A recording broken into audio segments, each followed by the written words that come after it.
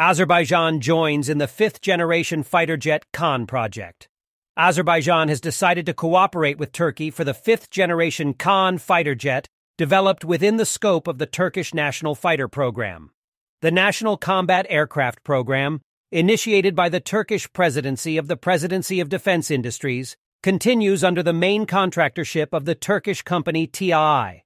The KAAN Fighter Jet, developed within the scope of the program, is scheduled to make its first flight at the end of this year.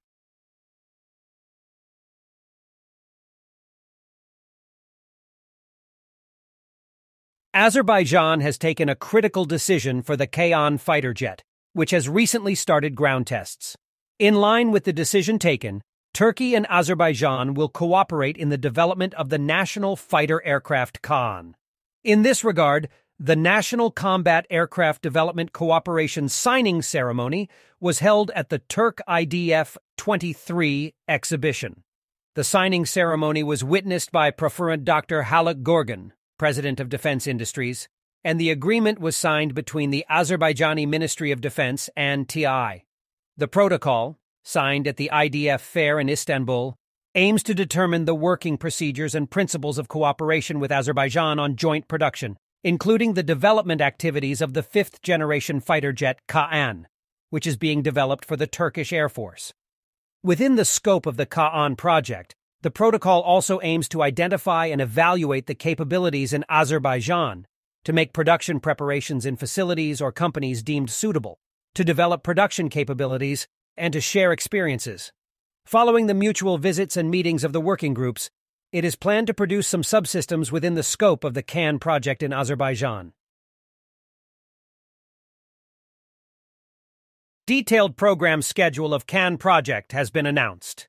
The date of fulfillment of the initial conditions of the National Fighter Aircraft KAAN, called T0, was realized as 2018.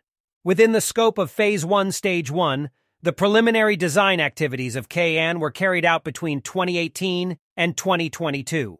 As part of Phase 1, Stage 2, the detailed design and qualification activities of MMU KAAN will be carried out between 2022 and 2029. Accordingly, KAAN left the hangar in 2023.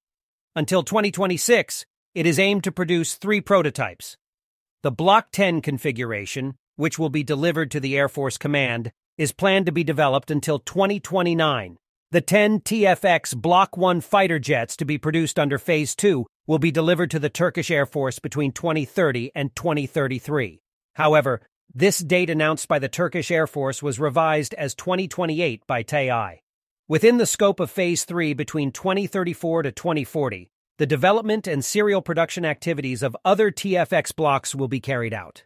This date was also revised as 2030 by TAI. Thanks for watching.